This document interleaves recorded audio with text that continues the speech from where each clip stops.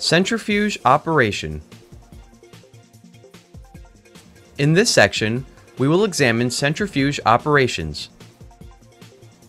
A safety note: make sure to plug in the centrifuge before turning on the power pack. To operate the centrifuge, first remove the rotor cover. When taking AccuTubes in or out, the rotor cover should be placed inside the centrifuge lid. This will remind you to always replace the rotor cover before spinning samples. Once a sample is loaded into the AccuTube, place the tube in one of the numbered slots. The rotor is numbered to assist with balancing the tubes. Always remember to place tubes opposite each other on the rotor.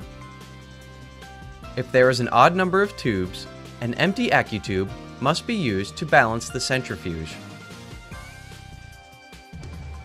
Once the AccuTubes are loaded, replace the rotor cover. The rotor cover must be tightened carefully. If it is not secure, the AccuTubes could break. If tightened too much, the rotor cover could strip. Use approximately 6 turns for an appropriate fit.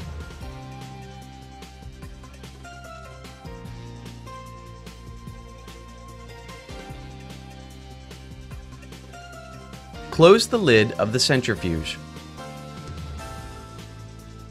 The on-off button is used to start the spin. This button is also used to abort a spin, if for instance the rotor cover is not secured properly.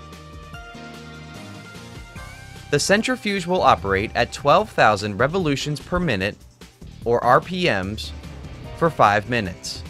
Regulations require that the RPMs and timer be checked every 6 months. Checking the timer is as simple as running the centrifuge and comparing it with an external timer for the full 5 minutes. When the spin is complete, the lid will automatically open. The AccuTube should be removed immediately and placed upright in the workstation until they are to be tested in the auto reader. Storing the AccuTubes in this upright position prevents the cell layers from mixing together.